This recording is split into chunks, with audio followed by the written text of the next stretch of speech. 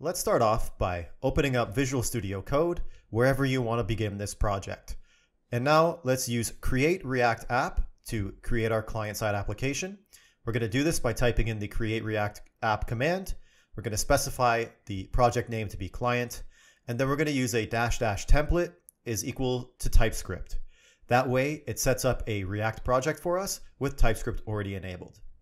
And while it's setting this up, we're also going to take care of a few other things. We're going to create a new folder and call it .vscode. Inside of it, we're going to create a settings.json file. And this is if you're using Visual Studio Code. I'm going to copy and paste in some settings here. And what these settings are for is for making all of the code look good once you save it by using the Prettier plugin, making sure everything's tabbed correctly, it has all of the colons, etc. So you can see here the Prettier code formatter I have installed in my plugins. So what you have to do next inside your client folder is create a .prettierrc file. Inside of it, I'm going to copy and paste some settings again that will be available to you in the GitHub repo. And what this is as you can see, it's just some basic settings for how I want my text formatted. So this is how I keep my code looking the same across all my files. Now that we have everything installed, let's go ahead and change directory to the client inside of our terminal. And then let's install a few packages. We're going to install React Router DOM and React Strap.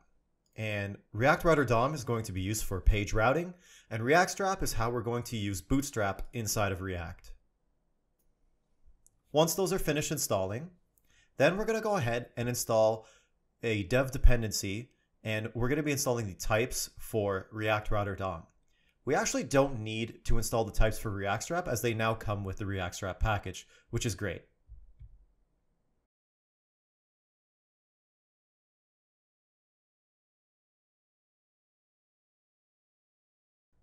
Once that's installed, let's go ahead and clean up some of these files here. We're going to select all of the files that I select here and just go ahead and delete them. Inside of our index.tsx file, I'm just going to get rid of everything in my React render, and I'm just going to go ahead and put a React fragment in there after. I'm going to remove some of these imports, and then once all my errors go away, just save the file. This is just going to be a placeholder for now. I'm going to get rid of every file in here that isn't index.html and the icon. And inside of the index.html, I'm going to get rid of the definitions for the manifest.json and everything up to you see here. And now I'm just going to put in a little tag and just say this is where I'm putting my custom CSS or my script. So you can put whatever you want here. Now, what we actually need to do is go ahead and grab a Bootstrap theme. So I'm going to use the Flatly theme from Bootswatch. I think it's a very professional looking theme, and I think it's going to look really, really nice when we create our blog. What I'm going to do is I'm going to search for a CDN that actually allows me just to go ahead and link that directly into my index.html, so I don't actually have to download the CSS. Once you have your CSS link copied, go back to your HTML file and paste it where it needs to go. Next, I'm going to go ahead and add a custom font, and it's called the I believe it's pronounced Montserrat from Google. I really, really like this font, and I think it would look really, really good for a blog. It's clean and it's got a nice sleek look to it. So how you do this is you just go ahead and select a bunch of styles, and then you just copy the CSS. I already have it in another project, so I'm going to copy it directly from that, and you can go ahead and copy this directly from the repo. Last but not least, I'm going to also go ahead and copy and paste directly in here a Font Awesome CDN for my CSS. Font Awesome will give you all those cool icons you can use without actually having to download images, and we're going to want to use a few of these inside of our project. Next, I'm going to put a little style tag in here, and I'm going to add a body tag, and what I'm going to type in here is just a definition for my font family so that all the fonts inside of my application use the new font that I've added. Now, if you take a look at this web page here, I have a snippet for something called 3 dots, a CSS loading animations made by single element. This user has created these really, really cool loading dots. And while we're creating this application, I thought it would be cool. Why not show you how to implement a cool snippet like this into your React project?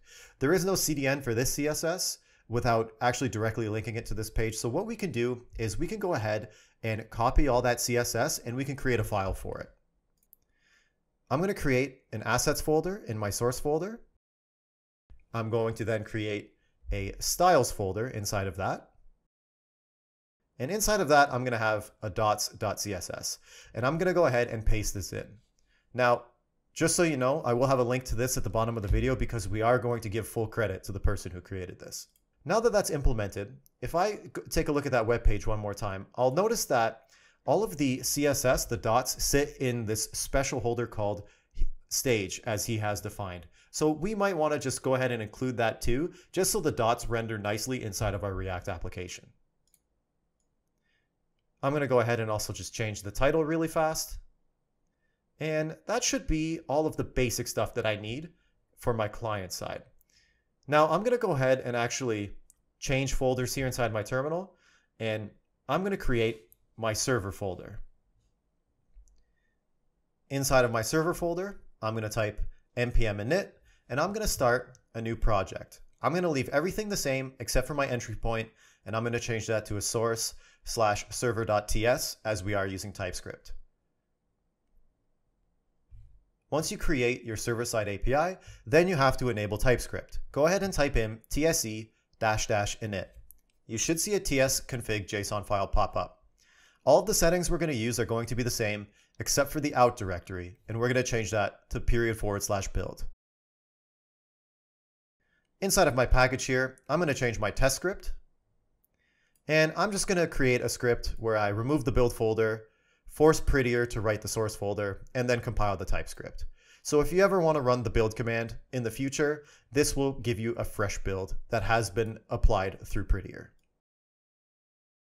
Next, I'm going to run an npm install Express and Mongoose. Express is our HTTP API framework, and Mongoose is our MongoDB wrapper. Next, I'm going to install the type definitions as a dev dependency for Express and Mongoose.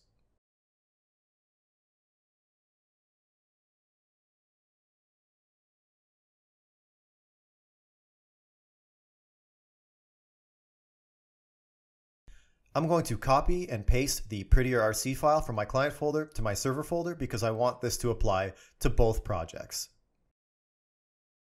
Inside of my server folder, I'll create a source folder. Now let's go back to the client side and add a little bit more configuration. Inside of the source folder on the client side, go ahead and create a config folder. Next, create a file, and we're going to call it config.ts. This is where our configuration for our client side will be held. Go ahead and create an object called config, and also make it the default export of the file. Once you do that, inside of the config object, we're going to add a Firebase object, and we're going to add a server object. Inside of the server object, define a key called URL, and define that as HTTP localhost, and then give it the port you want to work with. I'm obviously picking 1337.